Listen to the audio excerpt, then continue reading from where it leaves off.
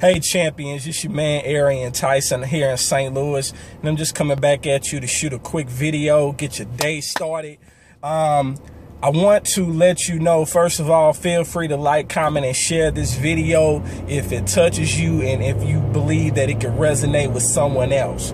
I love shooting these videos, and it helps me get the day started, and I trust that it helps you get your day started as well, that it's peaceful, that it's a blessing, and that it's also productive.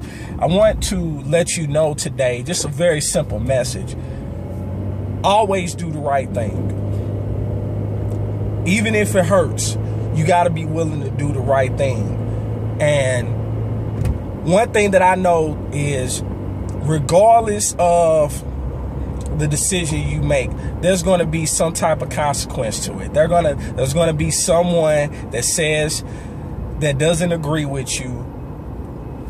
And the worst thing that you could do is be a yes person. And I'm talking as someone who is now reformed.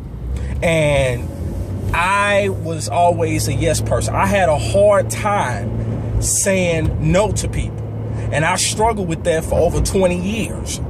But when you are in a place where your back is against the wall and the people that you thought would help you won't help you, it becomes progressively easier to say no.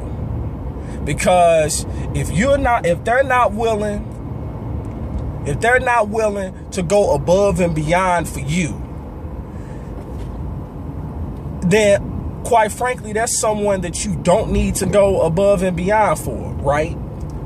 Because the reality is, you give your time, your space, and your energy to the people that really matter most. And one thing that I've noticed in my life is that people are quick to bring up the things that you've done wrong, but they're hesitant to give you credit for the things that you've done right. They won't talk about that. They'll completely gloss over that. But they will never tell the good things that you did, but they always harp on the mistakes that you made. Well, here's the reality. Nobody's perfect. Doesn't matter how saved, sanctified, filled with the Spirit you are, or how you claim to be. People respect transparency. And the reason that I thank God for the people that are coming into my life, the people that are in my life, and even the people that have left my life, is because when I smell nonsense, I'll call them out on it privately. And if they decide to get out of pocket, then I'll call them out on it openly. Because we all fall short, and it's whether or not we learn from our mistakes that really matter. That really separates us from being a pretender and being a contender. And so I want to leave you with this today.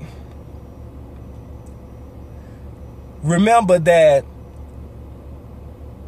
regardless to whether you do, when you do the right thing, especially privately, when you do the right thing with no applause expected, that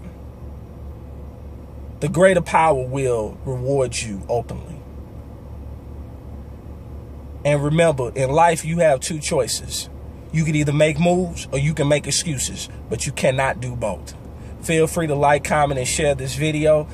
We'll talk to you soon. Peace.